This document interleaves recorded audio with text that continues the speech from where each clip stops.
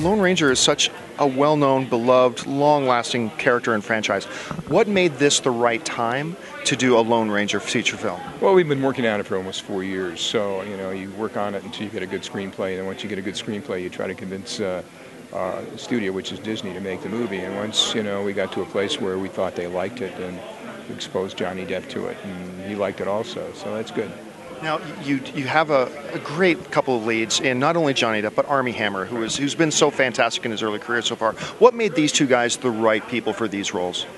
I think Johnny brings something unique and fresh to everything he does. He had a great take on this character, and he went out and hired a makeup artist and did his own version of what he wanted to be and showed it to us, which was fantastic. And then Armie, brings the classic Western look, real handsome, iconic character.